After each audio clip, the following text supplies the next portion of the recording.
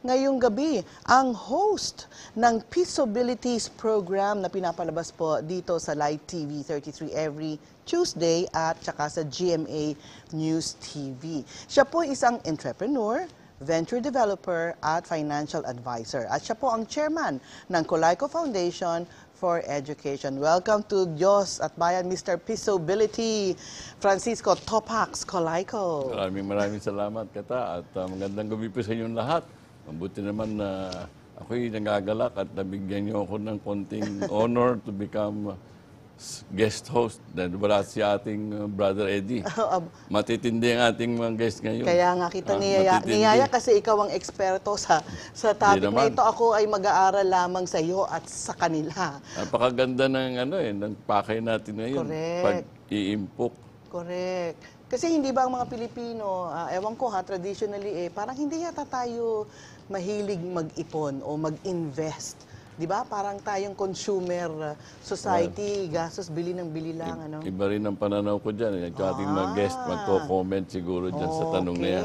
Siguro, isa-isahin na natin sila. Oo, kasi gusto nating lahat yumaman no? So, kailangan makinig ang ating mga televiewers ngayon. Sabi ng Bangko Sentral, 8 out of 10 Filipinos walang savings account. Correct. Ngayon, ako naman, hindi ko sinasabi na porket wala kang savings account, hindi ka nagsisave. Diba? Siguro itong ating mga guests, may kanya-kanyang style ng pag-save. Doon natin umpisahan. Sige. Not because they are experts, but as a Filipino. Okay. Dahil sabi mo, Pilipino hindi nagsasave di ba? Hindi, pero hindi ba? Parang, meron ba tayong history? Anybody can answer this, Meron bang nabuo sa ating kultura, siguro nung sinaunang panahon, if times are changing now, ano kayang history kung bakit medyo ang Pilipino ay parang totoo ba na hindi tayo mahilig mag-ipon o hindi tayo mahilig mag-invest? Or is it a myth? Sa akin, myth yun Dahil environment kasi yun, di ba? So siguro we get the opinion of each one of them. Sa isa, as a person, nagsasave ba kayo o hindi? Paano kayo nag-umpisa? Dahil kung kayo hindi nagsasave, sana na natin to station, Madam Nora. Yeah. Siguro ang sagot ko sa personal muna. Kasi I came from humble beginnings. So, nakarating ako sa posisyong ito dahil nga siguro sa pagsisikap. Pero ang nakita ko sa aking mga magulang, mahilig sila yung tawag nilang pagsubi. Magsubi ka ng oras. Kung kailangan kang 10:00, andun ka ng 9:45. Magsubi ka ng spiritual things. Magsubi ka, magdasal ka. Magsubi ka ng baon mo. Magtabi ka ng kung piso, magtabi ka ng G's. So, lahat pagsusubi. So, dati, nilalagay lang yun sa alkansya. So, on a personal basis, I think getting the habit of saving is very important to impart to our children. And that starts with parents, right? So, even in the way we manage our companies, it's the same thing. It's what we call living in margins. You operate by with the assumption that you allocate something in case something happens. In the Filipino term, magsubi ka. So, wow, I like that. Gagamitin ko na yan. Yung subi, nadidinig ko sa probinsya. Nadidinig. Nasa mindset, in other words, Filipino. Diba? It's a keystone habit, that you should establish. Magsubi. Yan. Susubukan kong gawin yan. Si Mr. Kosyo, nagsusubi ba to? Alam mo yung word na subi, naalala ko yan sa sungka O, naglalaro kayo sungka, di ba? Sa sungka galing yan naalala ko. And the principle really says, as you go around, nagsusubi ka lang ng isa doon. Hanggang manalo ka, di ba? So I think, based on that, I mean, to your question, na meron ba tayong history nito, meron ba tayong tradition na to, I think the concept essentially, is indigenous. Meaning the sungka is probably an indigenous game. So, yung concept na pagsusubi, I think that's indigenous to us. Nagkakataon na siguro, in modern times, hindi masyadong aware ang tao kung paano sila magsusubi na yung maging more than useful sa kanila in the future yung kanilang sinusubi.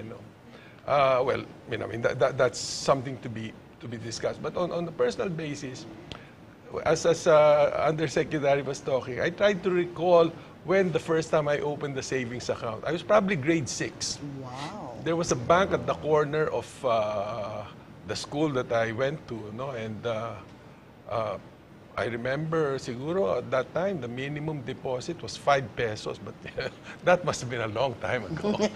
Malaking pera yun. So I remember starting a savings account as early as grade 5, grade 6 because naalala ko pa yung going to that corner and putting money in the passbook because from that corner sasakay ako nung araw gispang pamasahe. Papunta sa bahay. Nabibisto tuloy tayo. No? Nabibisto. So naalala ko, pwede ka mag-deposit na piso. That was already But anyway, I think if a habit is developed early in life, which I think many start now, then, it becomes part of your, what do you call this, no? Part of your behavior. So as I grew up and started to work, in the back of my mind was this, especially when I was already starting to work, I must have enough money in the bank just in case I stopped working or wala na akong trabaho, I would have something to keep me going until I find the next job or at least until I find that time that I'd like to work again. And at some point in my life, nangyari yun, I was out of work, and had I not put savings aside, I would have, languished. And is that mindset common, Mr. Randall? Huh? Ako, yung ganong emergency? Ako, I probably came from a different generation. I grew up na, I came from that era na we like to spend. No. So, when I started, kasi I came from an entrepreneurial family, and then all the things were already coming in, the brands and everything. So, I spent a great deal of my adult life not saving. The irony is now I'm the advocate for these things, pero a good number of my English ko talagang Ganon din naman ako. I represented a lot of people and the way we think, no? Alam mo, mahirap kita na pera, might as well enjoy it. Only to realize later on, that's a very poverty mindset orientation. Na talagang enjoy mo na lang yung pera. So, talagang, and I see that, going around the country and abroad, I see that in a lot of Filipinos talaga na there is improvement. I mean, mahirap naman sabihin na hindi nag-i-improve, no? In the last 10 years that I've been doing advocacy, there's start improvement. Ang issue na nga lang is scale. Kasi nga, hindi naman porke nagtabi ka, kasabay tinabi mo. Di ba? Or hindi naman yun enough. So, marami, may improvement, pero malayo pa rin tayo sa ideal rates na kung paano mag-save, magkano ba yung kinikita natin, tinatabi natin. Before, kulang yung kita ng mga Pilipino. Ngayon, medyo okay na, pero nakiri natin yung habit na. Kasi dati, eksakto lang kinikita mo, so might as well spend it. Pero ngayon, with the increase of income na nakita naman natin sa expenditure, sa mga research namin, nakita namin na even certain brands have going up, premium brands, or yung medyo mas mahal na item, no? In-interview namin, tumataas talaga yung consumption. So, yung question is, nakakapagpatabi pa tayo. All the BSP studies that we've seen, points na hindi pa. Hindi pa. So, I guess there's a lot of work for us to do. Oo, kasi sabi nga nila, hindi ba kahit tumataas naman yung income mo, tumataas din yung gastos. And yung gastos mo, yung lifestyle mo, nababago din. I just, kakadarating ko lang galing sa Hong Kong, no? Yun yung mga hinaing na nakakausap ko talaga. Ganun pa din. Lumalaki income, dumadami dependents. So, lumalaki income mo. So, pumapasok ng pera naman sa bayan eh. Question is, saan napupunta? Tukso ng advertising. Maya't maya, may bagong brand. Yan, technology. May number 1, 2, 3, 4, 5. Pahaba ng pahaba na yung mga telepono. Kaya yung demands ng mga kabataan ngayon, nagbabago din. Correct. Oo, they wanna keep up with the times. Masyadong techy. So, yung latest technology, pag lumabas, you have to have that. Kasi yung meron ka last year, outdated na, mabagal na. Gusto mo yung mas mabilis. Pag nakita yung mga consumer studies talagang, justify mo na may problema nga tayo. Okay. Si naman, si Pax. Sa akin, pagsasama ko yung parehong kay Gus tsaka kay Randall. Pero bago doon, hinuhugot ko yung aming paniniwala. Sa sabi ng nanay ko, sabi niya, lalo sa anim kami mag-anak, and galing kaming sa hirap din, sa Quiapo, sabi niya, kailangan habang kayo lumalaki at sa inyong pagtanda, kayo'y nakahanda na hindi aasa sa inyong mga anak. So, my mom now at 83, she can still spend on her own, kanya ang kuryente, sagot ng bahay, at malinaw sa akin na pag ikaw ay nagkulang magplano, ikaw ay nagplanong magkulang. So, parang hugot mo sa adage yun na parang if you fail to plan, you plan to fail. Kaya, malinaw yon. It rings a bell lagi pag ikaw ay nagkulang magplano, magplano kang magkulang pagtanda mo. Kaya dun sa, sabi ni Gus na meron kang emergency pag nawalan ng trabaho or kay Randall that eto na yung parang the age that you need to spend, ano? Ang akin namang tinuturo, maski sa akin estudyante, sa akin mga anak, nasa kamay mo ang iyong independence. So, ang tawag ko doon, 5 E. Meron kang eternity fund para sa Panginoon muna, meron kang emergency fund, meron kang enjoyment fund, yung sinasabi mo naman ni Randall, meron kang emancipation fund na para sa iyong emancipation pag ikaw'y tumanda, at meron kang expense fund. Depende ngayon kung anong porsyento ang ilalagay mo sa bawat baksak. Ang malinaw lang sa akin, kung isi-simplify natin yon, 10% agad goes to God, 20% to all the other funds ng E, and 70 is what you spend. Kaya 10, 20, 70. So madali yung formula.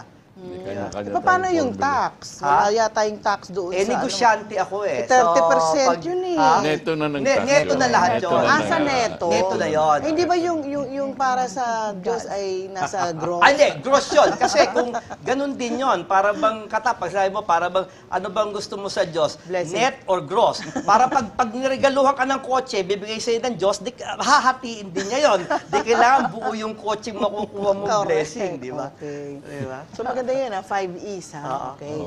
Ayun. Sana matandaan ko. Ay, Parang madali, expense madali, lang yata yung madali, natandaan diba? ko, eh. Diba? Yung consciousness kasi natin, kadalasan, sa mga seminars namin, bihira yung nakakaalam kung magkano sila eh. Tinatanong ko parati yan, alam mo ba kung magkano ka ngayon as of 8 o'clock this morning? Wala pang 1% ang nakakaalam. Ako, nagtatrabaho tayo lahat, pero di natin alam saan napupunta yung kinikita natin. Yung consciousness na yun ang wala.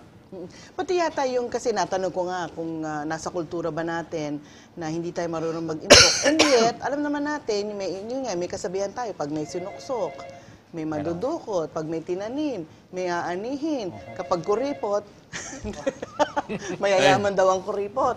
Oo. Pero parang ang natatabunan o na-overwhelm nung nangyayari sa market ngayon, lalo na yung mga kabataan. Para din ang nangyari ngayon yata sa henerasyon na ngayon, hindi kagaya nung unang henerasyon ng panahon nyo siguro, sir. Tsaka ni Brother Eddie, medyo naturuan pa kayo ng magulang ninyo magsubi. No? Yung mga kabataan ngayon yata, parang talagang consumer sila eh. Hindi ko maunawaan. Siguro sa susunod na section itong ating talk, break na yata tayo. Pag-usapan natin yung how do you develop yung winning habit. Correct. So, wag po kayong alis dahil ang Diyos at Bayan po ay magbabalik makalipas lamang po ng ilang mga paalala.